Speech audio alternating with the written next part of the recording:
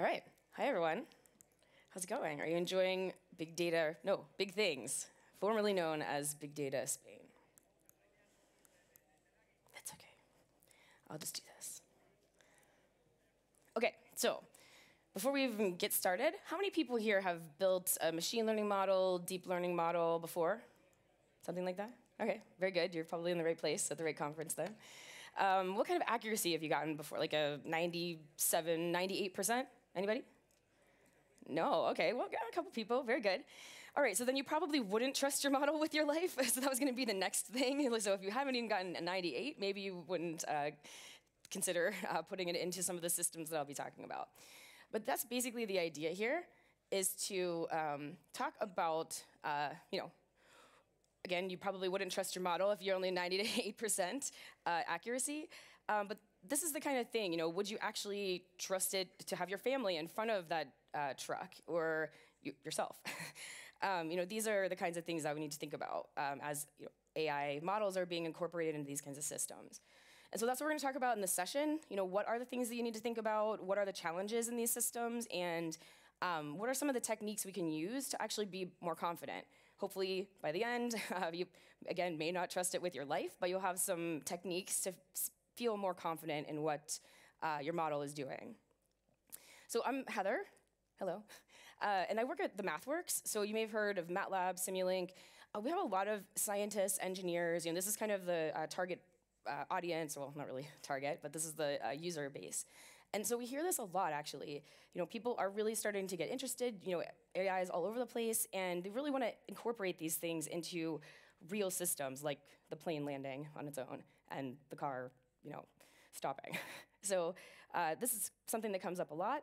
Again, AI is all over the place. You guys are probably working on these things as we speak. Hopefully not right this second, but feel free to code, that's fine. So again, what are these kinds of things? These are really important systems. So those of you that raised your hand, might have built recommender systems or the taxi data analysis or the airline data kind of thing. But what's the impact of an error? Isn't too bad. Maybe I got the wrong movie. I can just turn it off. That's OK. But what happens, again, whenever that fails and the brakes don't work and somebody gets hurt? There's so many things to think about in these kinds of systems. So this is sort of your traditional AI kind of workflow. You have your data coming from a device. You have pre-processing and data cleaning. We know all of this kind of stuff, right? Finally, we deploy, because again, these are real systems. We want to make sure that our model is useful. That's important to engineers, scientists. You want to do something with it. But again, when you start thinking about incorporating it into these kind of systems, you also generally include simulations. Again, depending on what you're trying to model. In this case of a vehicle, most days we are probably a good driver, probably not out hitting things. So we could simulate what it seems like, or what it is like to hit something, so that we don't actually have to break anything or hurt anyone.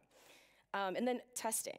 I'm going to say this like 100 million times probably in this talk, so you probably get tired of it, but it's really, really important. We'll talk about some of the strategies. But at every single phase of this flow, you want to test, you want to think about the requirements from at each step of the way. And this is also just one part of another really big system. Again, the deployment part is really important, and that's also completely non-trivial. You have to step back and think about what you're doing in the end before you even get started.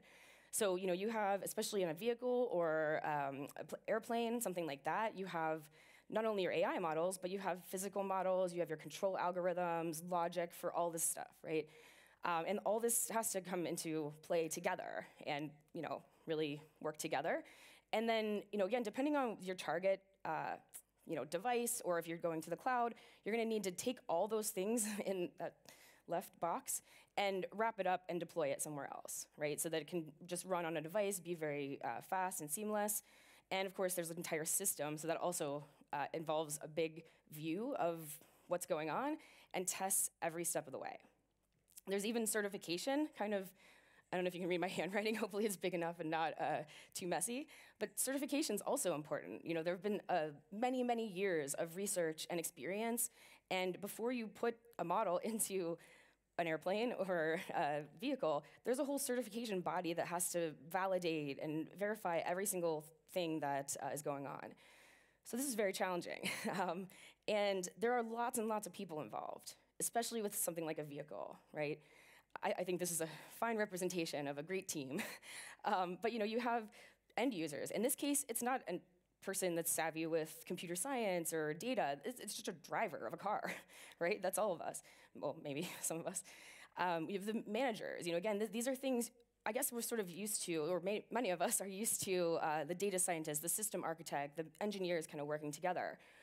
But again, we've got lawyers and plant managers and end users, all sorts of different skill sets, all sorts of different cares. You need to communicate these things. We'll also talk a lot about these strategies for communicating across the board. But the way that you talk about your AI model to the system architect is very different from what you say to the lawyer, right? And you don't think about these things all the time when you're building a model, but these are the kinds of things you need to think about before you start even building it whenever you're in this kind of system. All right, so that's sort of the landscape, kind of give you an intro of what craziness we're working with. So we'll talk now about some of the techniques that we can use to make these decisions and bring in models like this into these kind of systems. So model explainability, very important. We'll spend a good bit of time on that. The deployment process, again, what are the things that you need to think about to take that next phase? Generally we want to work in something, nice to use, but then, send it out to FPGA or, machine code. Testing. So I won't even say anything more about that right now because you're going to hear a lot about that. And finally, again, thinking about everybody involved in this world, how can we bring it all together? How can we get on the same page? Again, thinking about all the different skill sets. So we'll start with explainability. I think of this as in a really basic way. So you probably have heard, I think there were a number of talks on this kind of thing this week, and I just came from another conference last week. These are things that are really important to people right now, especially when it comes to the lawyers, the plant managers. So, for example, it's basically asking questions. How did you come to this decision? Why are you giving me errors? I ask all the time. I ask my code, why are you giving me errors? But that's really important, especially again if you have hit a pedestrian, you have to actually go to court. So you better be ready to explain why that failed.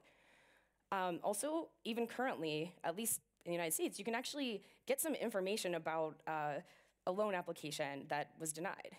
For example, I recently applied for a credit card that I did not get. I feel fine talking about this because I'm US citizen. I had to pay a bunch of money for school. I'm still paying off my student loans. So when I was when it denied, I was like, well, let's see. I've heard about this world where you can ask. There's they have to document everything, and it turns out that was the #1 influencing factor by a lot. So even now you can actually. Many people are starting to really incorporate this stuff, and unfortunately I didn't get a really cool classification tree. I was really hoping to get some kind of cool path that I could follow or whatever, but it was a little bit more verbose than that. But so those are the questions basically from the human, but you're also communicating with a computer. I know this sounds really basic, but what do you want from me is kind of the biggest question to answer in that realm. And I think that I think of that as just requirements, right? And just making sure you're very, very clear about what's going to happen. All the logic, all of the models, that you're thinking about. Make sure it's clear to everyone, including the machine. So again, we're hearing a lot about this in the community. We've probably heard a lot about this in talks this week. And there are model or frameworks and things out there that can really help right now. They tend to be in visual ways, very helpful to sort of look into your model. TF interpretability is really great for that. And it's also, again, really super important. So it's not only just the community trying to come up with these things and really analyze this, but also DARPA is an association in the US for defense and things like that, again, that you want to make sure that you're prepared to talk about what these models are doing. And so I really like this visual. It has some of those questions that we were talking about, the things that you actually want to think about for explainability purposes. And basically, they've just sort of inserted an explainable interface in the middle of this workflow. But again, I think it just, it reinforces the fact that you just want to make sure before you even just start diving in, you want to just think about it first. Make sure that this is something that people are going to be able to understand aside from yourself. Usually I like to understand those too. But so again, in these cases, we love TF explain, all these things are really, really great, but it needs to be explainable to everyone, even the lawyer, right? And the end users, or the community, the world. If people have questions, if somebody was hit by a car, we all want to know. We all want to make sure that this is a safe world for us before we just start saying, yeah, go ahead, automated, drive yourself around. We're all part of this, right? So communication and, again, kind of using simpler models will really help. And so these are, again, kind of the techniques that, in our experience are really helpful for this. Visualizations, documentation, sort of what you might expect, but then also simulations, like we mentioned, and testing. Again, there's just a lot going on in this system. So in terms of simpler models, I tend to use classification trees because they're really not that simple. I don't think so anyway, especially if you're like, oh yeah, sure, why not? These are just, if the sixth variable of the acceleration is less than 54 point blah, blah, blah. So it's not necessarily explainable or super, super clear, but it is something you can at least track. You can at least understand what decision was made and why. I enjoy pruning trees because I love puns in machine learning. I think it's really fabulous. But that's another technique is just, you could be fitting noise, that could be very confusing. Just make it as simple as possible and keep simplifying. This is definitely too simple, but just for this slide. It doesn't even have some of the classifications on it. But again, just to kind of show, most humans are able to track this and understand that you start at the top, go down, if it's greater than this or less than that, go down, continue on the branch, right? So unfortunately, again, I didn't get that. I was really hoping for that in the credit card thing. But even simpler, consider your old friend F equals MA whenever we're talking to scientists and engineers, especially with these kind of systems. It's a physical model, doing physical things. Like, I don't probably need machine learning to tell me if I'm speeding. It's like a pretty easy thing, acceleration, physics 101. But again, that's really important. Don't just jump in and be like, let me just deep learn it and get all kinds of crazy layers here. Just step back, remember what you're doing. Sometimes that's appropriate and that's great. Other times, simpler the better, right? So in terms of the hierarchy of interpretability, I guess, deep learning, deep networks probably are the least explainable, but most accurate. So again, there are always trade-offs. It's life. That's just how it is. So you kind of have to think about what's most important here. And you're still able to communicate these things. So it's not like you shouldn't use deep learning. Otherwise, a lot of people would be very mad at me in this room, especially. But you actually, you can actually get more information about it. But if you're really looking for the most simple models, just a rule, some kind of your own kind of decision trees, and F equals MA, those are just great. So again, just encourage you to really think about who you're working with, what are your needs. Maybe you can sacrifice a little bit of accuracy to achieve more explainability. And so visualizations are really important. We'll talk about that next. Of course, I think of this as more natural whenever you're talking about visualizing images or classifying images, those kinds of things. But it's really important to even start with visualizations, right? So again, MATLAB scientists, engineers, they're very hesitant to just, okay, let me just take this model and go to town. I'll just grab this TensorFlow and whatever, TensorFlow model, they want to know what's going on from the get-go. So just having, we have a nice app that just shows very clearly what the layers mean, what is going on with those. So people understand convolutions and, aggregations. Those are pretty simple techniques, and when you can see it kind of laid out in the architecture, it's much easier for people to understand what's going on from the beginning.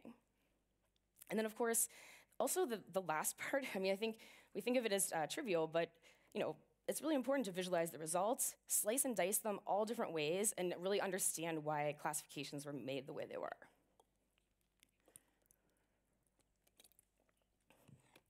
it would not be a talk about AI without some nice cats and dogs, right? So this is an example of using GradCam to understand what parts of an image would make the prediction that prediction. So this golden retriever, sort of his ear, eye, head area is the thing that's really making that a golden retriever. Another technique that I think, well, is easier to explain is maybe occlusion sensitivity. So for example, this little guy, it's kind of a toss-up to me whether it's a toy or an actual poodle. Based on the leash, is probably a real thing, I'm guessing. But also the model is not super clear on that. But if we use occlusion sensitivity, it's really well designed for images. You end up getting back like a matrix basically that you can kind of overlay. And it just, again, shows you the most influential parts of that image. So again, I think of it as still a bit of a toss-up. Could be a toy, could be a real thing. But the thing that makes it more terrier-like is the beard, right? So that's really clear, from this. And so again, maybe this will help you, go back and make sure your images are processed the way they should be, or, again, understand why these decisions are being made. So again, I think easier whenever you're working with images, but that's not, all of us. But in this case, this is just predictor importance from a tree. You can, do this a lot and just take a look at what variables are influencing, pare them down, and, use visuals in other ways too. For example, if you're doing speech recognition, you could use the spectrograms to see, what's making this a yes or a no, or, the classifications the way they were. So again, it's not like you don't have image or visualization options available to you if you're not working on images. So I encourage you to take a look at that. And again, many of the community tools are really great with that. That's actually kind of the first step of making things explainable. Visualizations are the way that humans understand things, right? So, take a look for those. Documentation.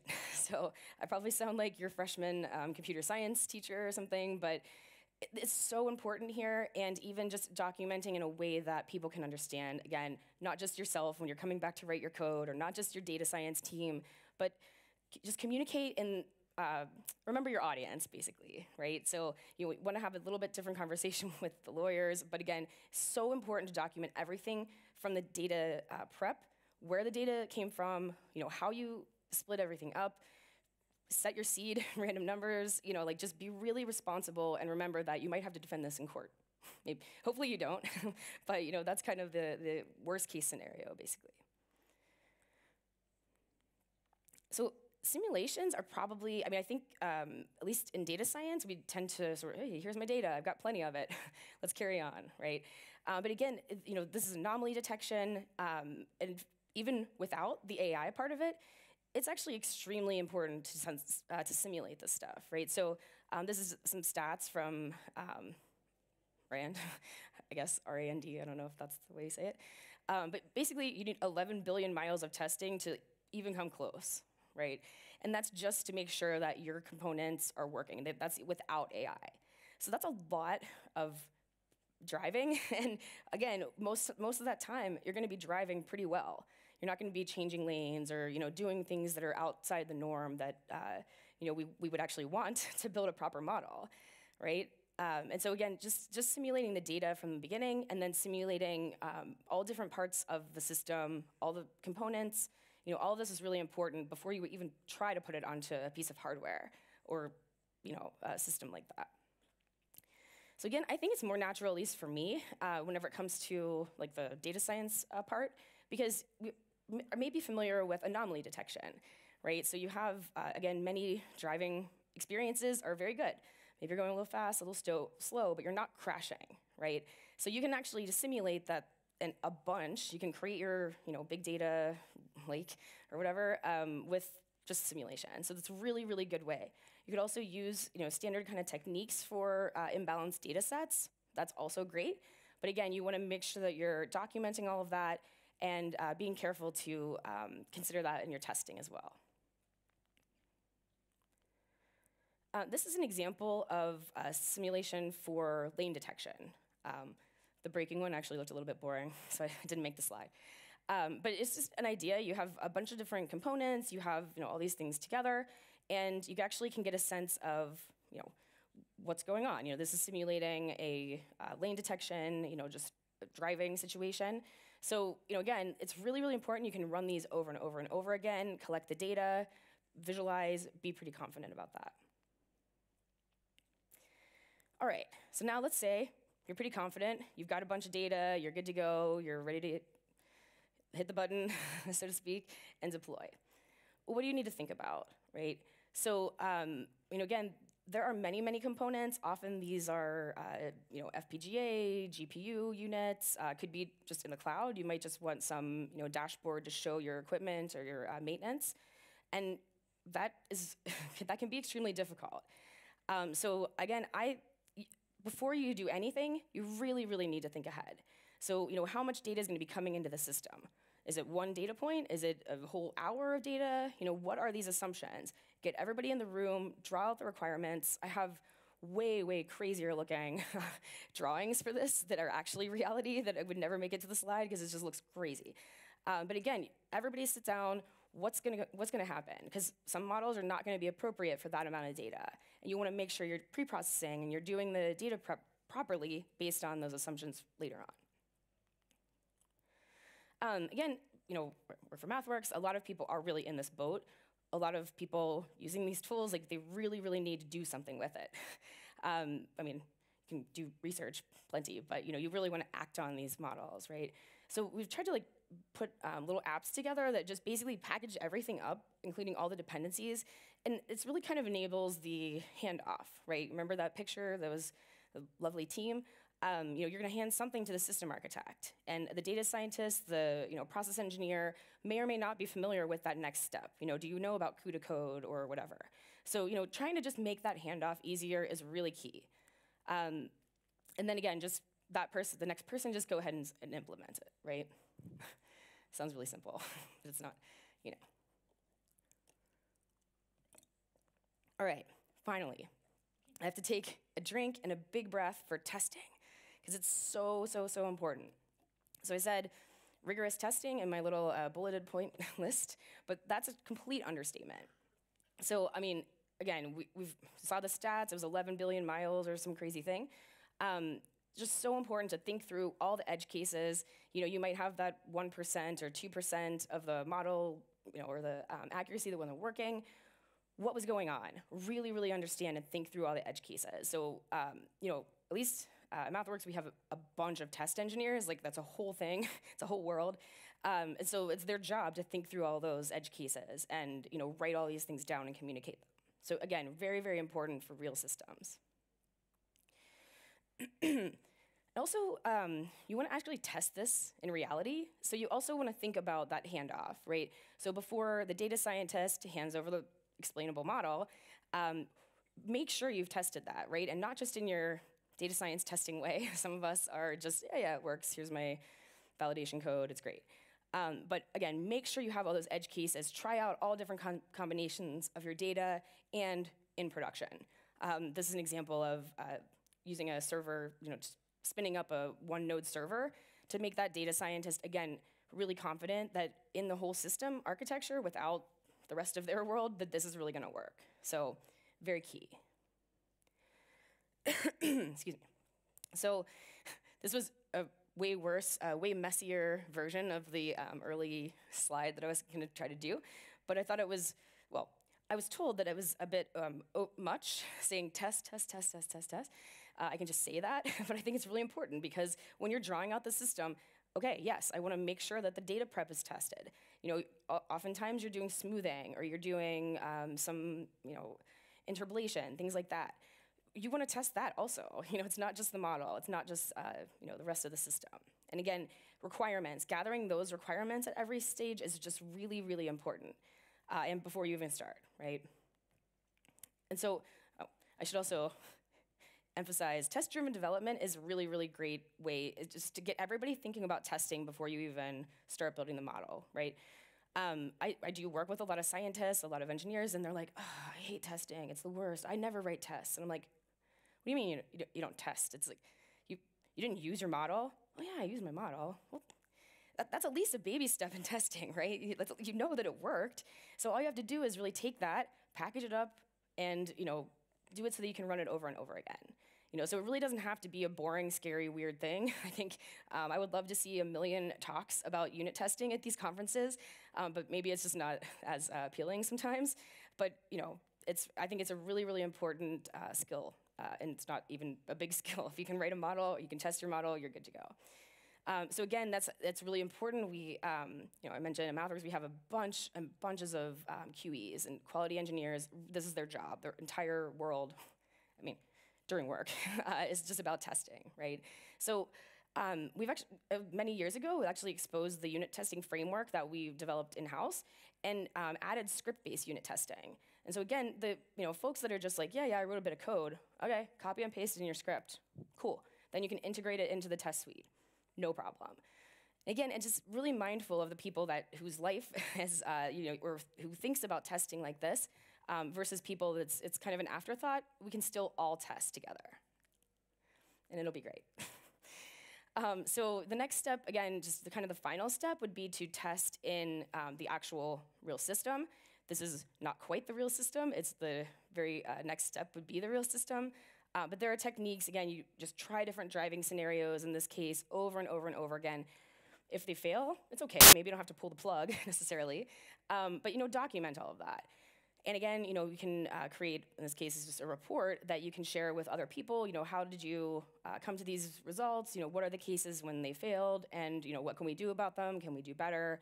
Again, very, very important to pretty much everybody in this process to just be on the same page.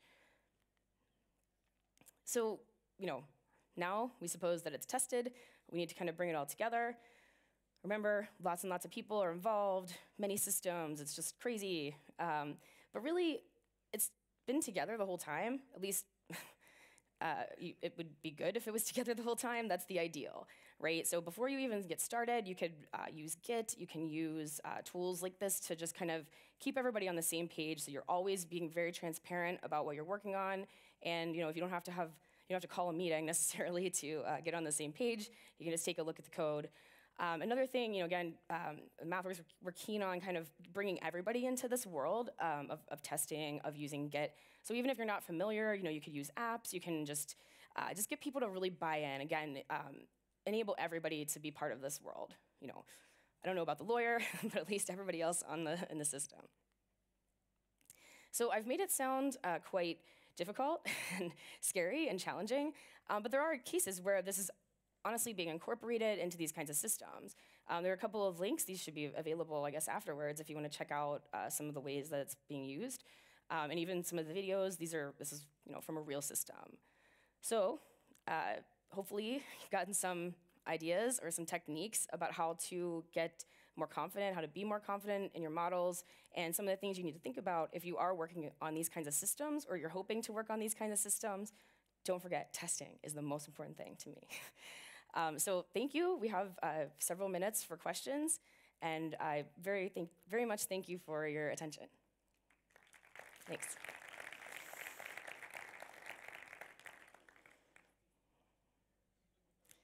Oh, a question. Yay, I haven't heard a single question in any of the talks. This is great. Yeah. Hi. Hi. Thank you. It was interesting. So I have such question. You said that for model to be explainable, sometimes it's better to lower complexity of your decision. And for example, if we use deep neural networks, it's always like a black box for us. And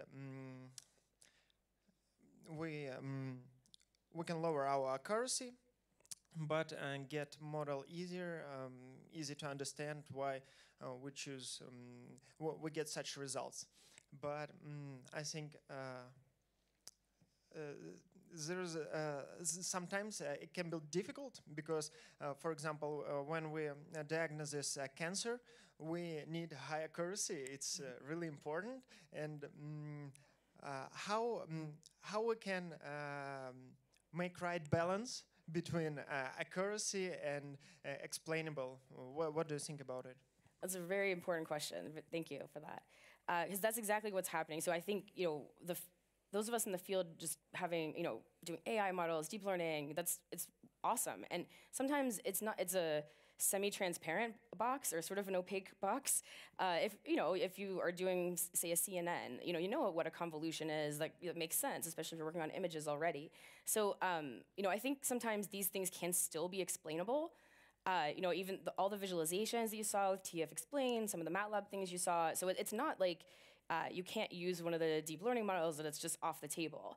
But I will say that involving lawyers, involving managers, it's very challenging. For example, we had a panel, I've done a couple of panels on this, and we've had researchers, professors, and people from the certification bodies that I was talking about.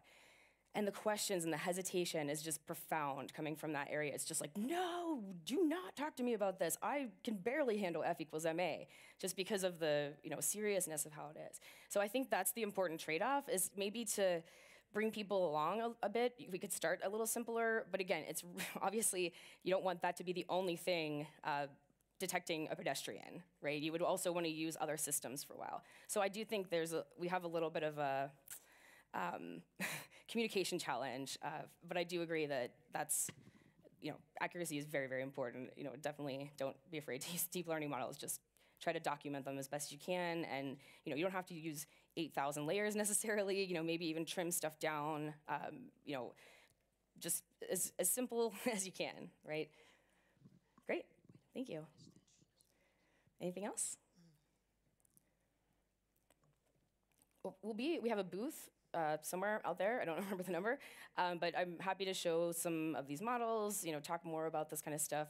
So again, thank you very much.